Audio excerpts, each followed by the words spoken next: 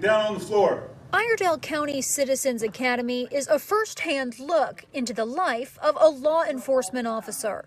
I think the big purpose of the Citizens Academy was to bring law enforcement and our citizens together and for them to understand the things that we do. This firearms simulator is the same training tool that every Iredell County deputy uses to practice up to 3,800 different scenarios.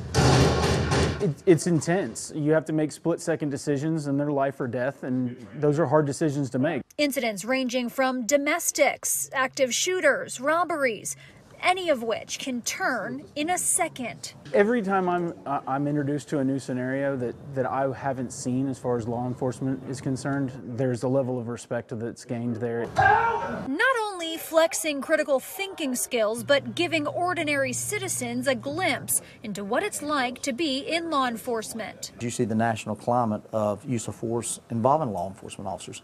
This way it gives a chance for the citizens to be involved and be that officer. Asking themselves, what would I do? Working on a simulator is a lot different than working in real life. If faced with the unimaginable. In Statesville, Sydney Heiberger, Fox 46. Well, the Citizens Academy is free to anyone. In addition to the firearm simulator, participants practice traffic stops. They see canines in action and learn the ins and outs of the sheriff's office.